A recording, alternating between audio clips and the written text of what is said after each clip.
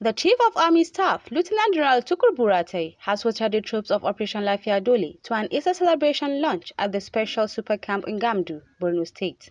News Agency of Nigeria reports that the luncheon is in keeping with the tradition of feasting with the troops in the front line during festivities by the Chief of Army Staff. We're here to have this special luncheon in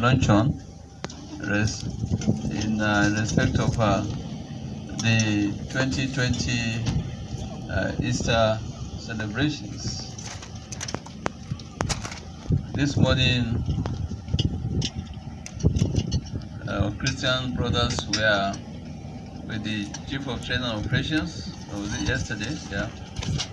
And they had special prayers for all of us, and we appreciate that. And this afternoon, we are also coming to have this luncheon to thank Almighty God for bringing us to this point so far in our lives as soldiers, as a country, and of course in this our counter-insurgency operations. There are some countries that have fought this insurgency and terrorism for close to 50 years. Well, we are not going to wait until 50 years. Is that clear?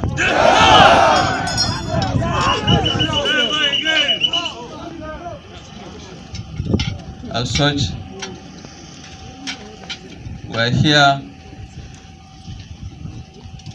We will not leave this camp until we substantially degrade these criminals. God's willing. Earlier, the theater commander, Operation Lafiya Dole, Major General Farouk Yahya, thanked Buratai for his continuous support for the troops in the front line.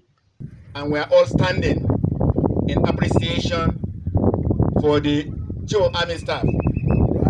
It's not usual to have the Chief himself in the camp of this manner at this period.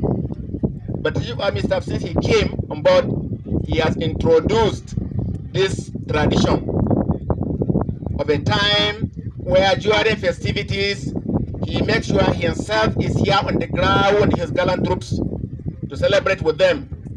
And where the officers now in turn serve their soldiers in appreciation of their contribution and recognition of the gallant contribution by the soldiers